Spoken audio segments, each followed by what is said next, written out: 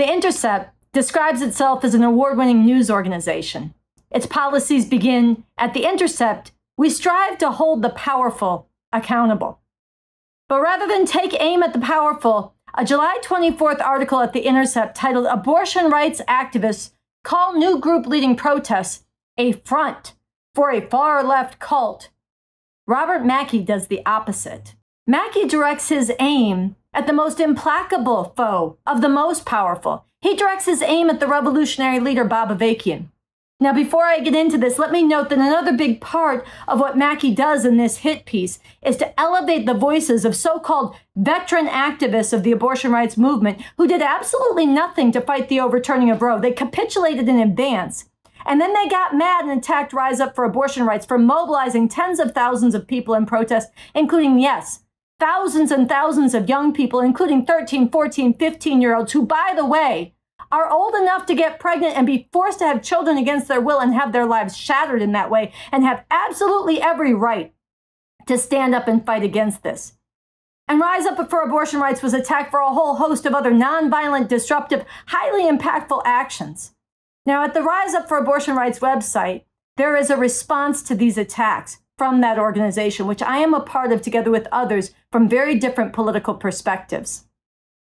Next week on this show, I will get into the escalating atrocities facing women now that the right to abortion has been overturned. The child victims of rape forced to cross state lines to get abortions. The doctors under threat. The women who are being turned away from hospitals for miscarriages, forced to bleed out and cramp up for days, risking infection or worse. And the abortion funds, some of whom are headed up by these so-called veteran abortion rights activists who attacked Rise Up for Abortion Rights, who not only are outstripped by the demand of women needing funds and resources to travel when abortion is banned where they are, but some of whom have actually shut down out of fear for their own legal safety, turning their backs on the women they claim to be serving. But here today, I want to focus on Mackey's attack on Bob Avakian and Real Revolution, and repeat my demand to the Intercept that they allow me space on their pages to respond to this attack. Starting in the title of his piece, and then repeatedly throughout his article, Mackey elevates the loaded accusation that Bob Avakian and the RevComs who follow him are a cult. This is hardly dispassionate journalism.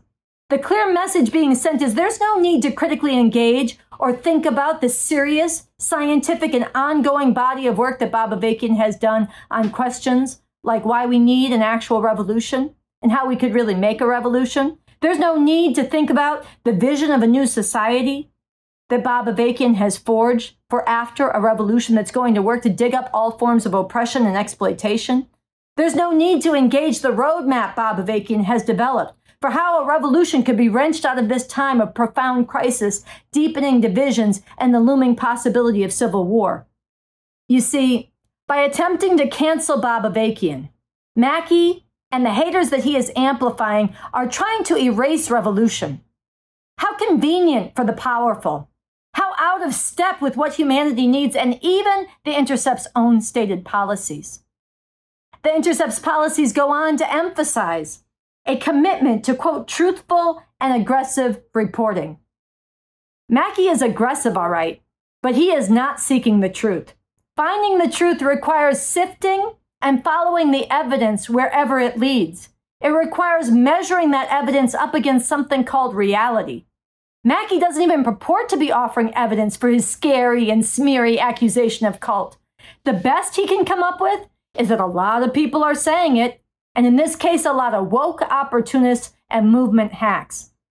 How is this any different than Trump peddling conspiracy theories and lies and backing it up with, a lot of people are saying it? A lot of people are saying that. A lot of people said. A lot of people are saying. Many people are saying. Some people say. A lot of people think. According to some people. You know, a lot of people are saying.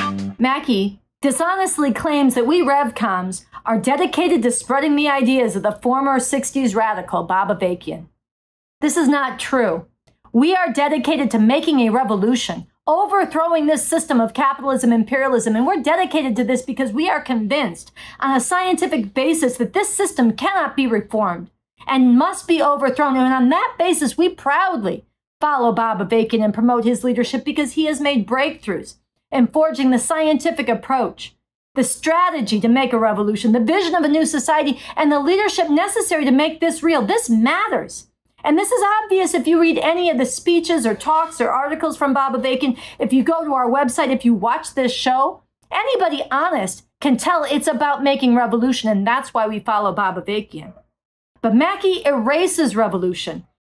This is akin to asserting that Anthony Fauci is simply dedicated to holding press conferences, while ignoring and erasing the obvious fact that Fauci has dedicated himself over a whole lifetime to public health. And it is in the service of that mission that he has done a lot of press conferences. In my article at revcom.us, I expose more fully the utter lack of journalistic integrity displayed by Robert Mackey, the dishonesty with which he approached Rise Up for abortion rights, and the fact that he never reached out to me or the Revcoms at all, despite the fact that we and attacks on us are a major focus of his article. But let me close by emphasizing this once more. By attempting to cancel Bob Avakian, Mackey and these haters are really trying to cancel revolution. And Mackey's article works against and trains the Intercept's readers in methods that work against getting at the truth. And in this way, they put the Intercept's imprimatur of journalistic rigor on what is really a McCarthyite hit piece that can only serve destroying movements and revolutionaries. This is something that everybody who cares about the truth, who cares about justice, who cares about the future needs to stand against and call out.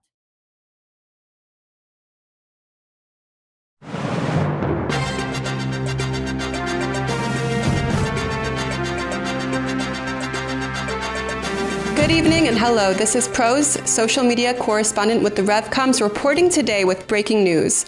There's a significant proportion of people capable of using their critical thinking skills. This was revealed in the overwhelming response of people on social media to this article by Robert Mackey. The Intercept was peddling lies, distortion, and slander, and the people were not buying it. Here's just some of what they said. I've never heard of this group, and yet this poorly written article does seem to enhance their image as it has all the hallmarks of a hit piece. Vague conspiracy theory insinuations with no supporting evidence and no clear point to it except to boost institutional liberals who were essential to getting Roe overturned. Looks like the Revcoms are the good guys. Bizarre and counterproductive article. Disappointing, yet unfortunately unsurprising. Capitalism is the cult. This article is nothing but absolute trash. Get it in the bin.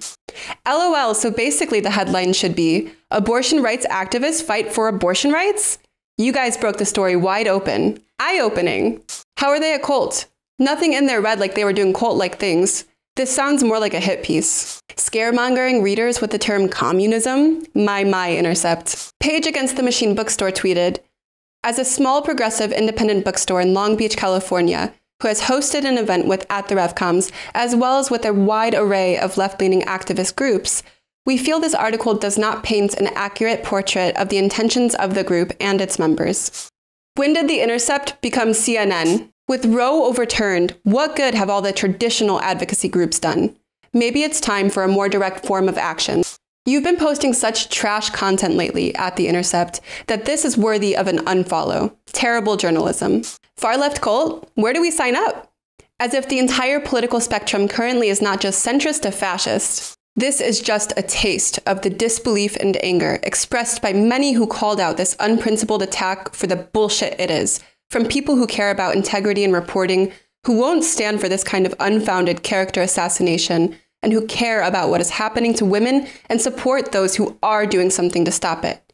We need a lot more of this.